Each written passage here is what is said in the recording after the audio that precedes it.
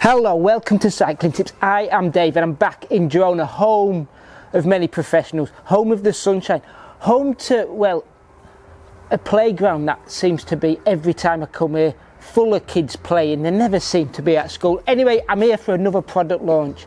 This time it's Specialized's new Diverge, a bike that's there to help you explore. There's a full new range, not just a few top ones. In fact, there's bikes ranging from $10,000 all the way down to $1,000, and there's even a flat bar specific one. I'm pretty sure they call that a mountain bike, don't they? Let's delve in to a first look at the new Diverge range.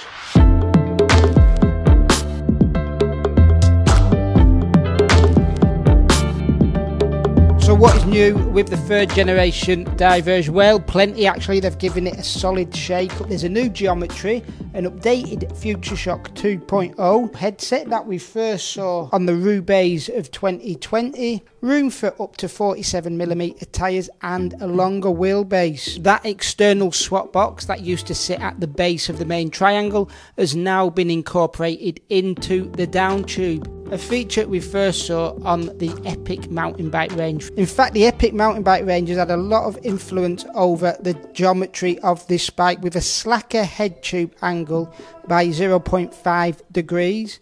The top tubes are now noticeably longer, with reach figures increasing anywhere from 10 to 19mm dependent on frame size. They've matched this with shorter stems, so you've still got that nippy controlled handling. Specialized have balanced this all out with a long 55mm fork offset across all the sizes. That bottom bracket has gone from being press fit to a threaded BB. It has also been raised by 5mm to a still lower than most 80mm. Those chainstays are now a universal 425mm across the 6 sizes, an increase of anywhere between 4 to 6mm dependent on size. All in all, the wheelbase length increases from 22mm for a 49cm frame up to a whopping 40mm extra in the 61cm frame. There is an offering of free carbon layups dependent on your budget. There is also free alloy offerings made from Specialized own E5 alloy. Okay, roll out here. They've stuck me on the top tier model, the S-Works. I need all the assistance of the lightweight, the fancy kit. We've got them all here: racer guys, endurance guys, super cool kids. We're all going to mix it up, see how these things perform out on the road and the rough stuff.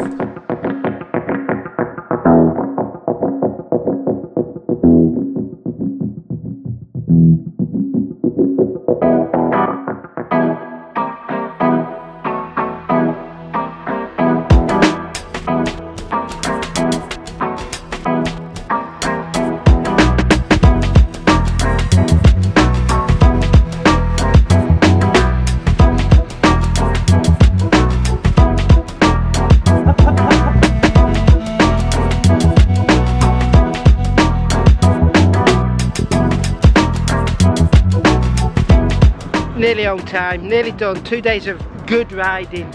So it's back to the hotel, put the feet up and have a mull over about what I really think about the new Diverge.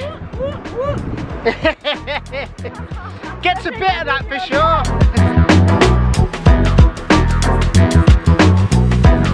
Okay, roundup time, and please do remember that this is nothing but a first ride review. It's not an in-depth review at all.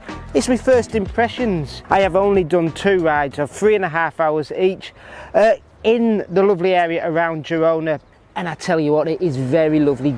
Get yourself here if you want a good bit of gravel riding.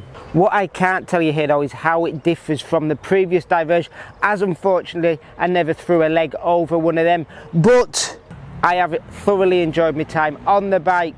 I'm pleased to see that they've upped the tyre clearance to 47mm. I possess very few skills off-road on the bike, and the tyres inspired confidence. I was very surprised at the stuff I managed to get down on this bike and get up actually. Yep, sure they're a little bit slower out on the road, but there's always a bit of a payoff. The 37s on the other hand are very good out on the road. I found them to roll really, really well.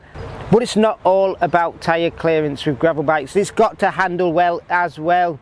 That shorter stem, longer top tube and longer wheelbase make it for a very stable bike.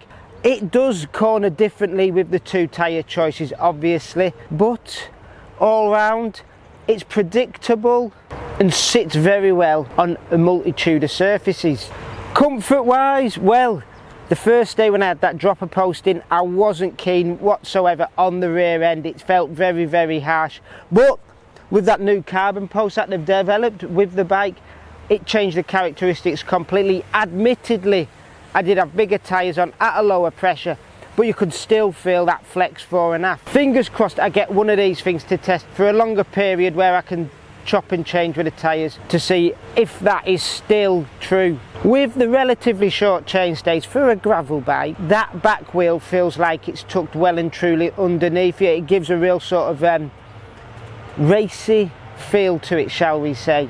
That 80mm bottom bracket drop isn't exactly high for a gravel bike, but I never had any problems with sort of clipping a pedal out on the roads we used. I won't go into the stiffness and the aerodynamic sort of qualities of it because, well, it performs smashing down that road, and I won't even bother going into the aerodynamics. Do you really need it on a gravel bike? Gearing wise, I was using the SRAM Red Axis E-Tap Eagle mishmash. A first for me, if I'm honest, and I wasn't so keen to start with. That first day I only used probably half of the cassette due to the terrain we were out on, and I wasn't 100% sold. The second day, once we hit steeper, rougher stuff, more challenging stuff, it came into its own, and I must admit I was sold. The only if there is if you are looking at a gravel bike to do, I don't know, long distance road and gravel events over multiple days, a 2x may be a better option for you. As for that FutureShock 2.0, well, it is the second time I've used it. Previously on the Roubaix bike, where I can see why it's on there, but at the same time I can see why you wouldn't want it as well. On a gravel bike, yeah, it's definitely a boon for many people. For some people though, it may be an unnecessary item, especially if you are thinking of doing huge multi-day events like Transcontinental or something like that, where you may have that niggling worry that it's an extra bit of tech to go wrong. On to them bars. The first day again, I wasn't sold. I found them far too sort of flary, shall we say. But the second day, once we got on the rougher stuff, yeah, they came into their own, just like the group set. Sure, I did ride the top end model at $10,000 or something crazy like that, but there is a bike in the range for pretty much every price point, even one for, well, people who want flat bars. That looks very much like an early 2000 mountain bike, but we won't go into that here. All around though, I think Specialized have definitely produced a bike that's going to appeal to a lot of people. Okay, that's it from me. If this video hasn't gone into enough detail for you, please jump over to the article. It is linked below. Also, let us know what you think of the bike in the comments below. Give us a subscribe if you haven't already. Give the channel a like, ding that bell or whatever so you get notifications. And until next time, thank you for watching and enjoy your riding.